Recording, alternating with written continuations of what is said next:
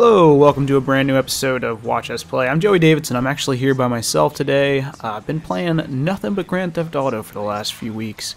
I should say. 5 days. Whatever, man. Time, it doesn't matter when this game is out.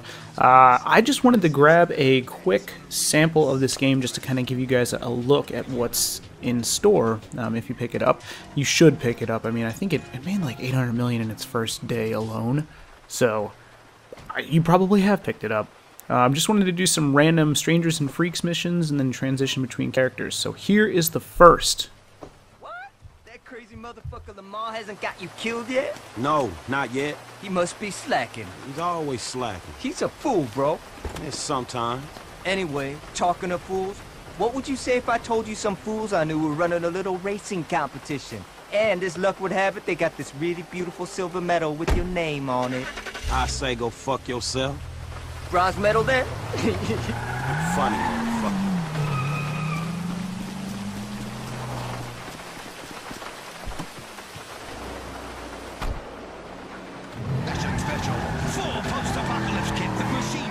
So obviously this mission here, this Strangers and Freaks thing, it's basically like the question marks that you see on the map that is returning from GTA 4, and then obviously it was also in Red Dead. It's just like really random side missions. It's kind of a fun way to introduce yourself to new characters. And obviously it was a race, but I decided to skip that race. You do not want to see that. It's just driving. Look at my car afterwards. Things did not go well for me. Something else I wanted to show you guys when you're driving around the world of Grand Theft Auto. So you have those like question mark freaks or Strangers and Freaks. I keep thinking like Freaks and Geeks for some reason. You'll also kind of stumble on real world, open world events that just kind of happen dynamically. So I heard someone shout there, decided to turn around. There's two bikers who stole some money. I love how every time there's bikers, I just smash right into them. Take him out real quick, and I'll be able to return this dude's dough. I could keep it for myself. I think it's, what is it, $500 this time? Let's see. Yeah, 500 bucks. But I'll give it back to the guy because $500 is nothing to me in my life of crime. Also, ironically enough, sitting right next to me is a police officer. Yep. How about that for realism? So I find the guy back on this corner, I hand him his bucks, he gives me a $50 reward, which is just grand. Look at him. I've never gotten anything but very small rewards for these things. I don't know if there's a dynamic event or somewhere that maybe rewards you with something more awesome. Sometimes they grant you crew members and heists. Maybe down the line I'll do a video of a heist for you guys. This game is so early on, I really didn't want to spoil things. This is what it looks like when you switch characters. So you'll actually zoom out. You notice that the color of the world was green when I zoomed out there. That's Franklin's color is green.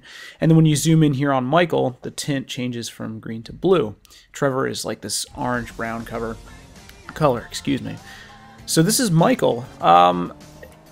Pretty much what I do here is I just kind of decide, you know, let's go for a drive, see what is open on the quest map in order for me to partake in. Right now I'm actually building up a heist. I'm like getting the equipment together in order to take out a bank.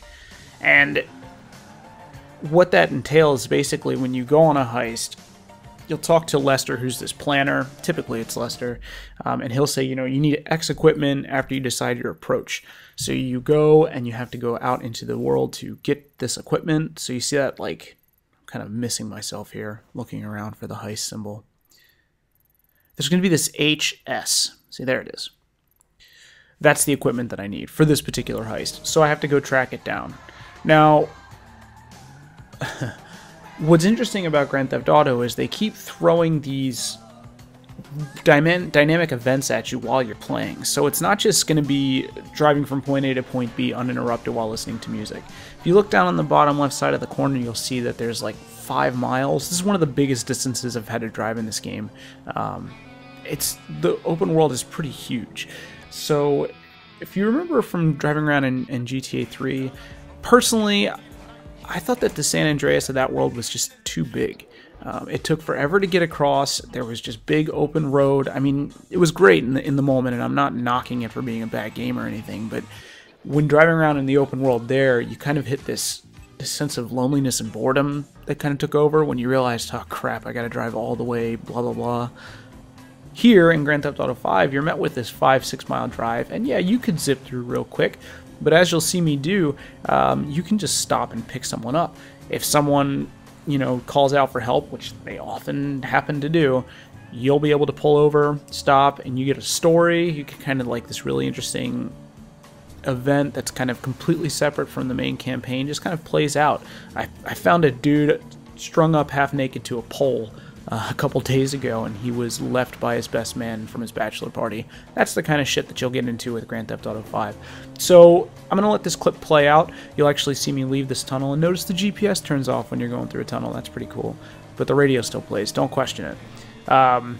You'll see me stop, pick up some chick, she'll start to talk to us, and then we'll leave the clip there. We will be doing more GTA 5 Watch Us Plays down the line. The GTA Online thing is going to set up probably early October. I want to say it's like the first week of October they're going to do GTA Online, which I'm really looking forward to, and we will definitely do a Watch Us Play for that. So for Crave Online, this has been Joey Davidson, and thank you guys for watching. We'll be back with more Grand Theft Auto. This is just a taste, friends. Just a taste.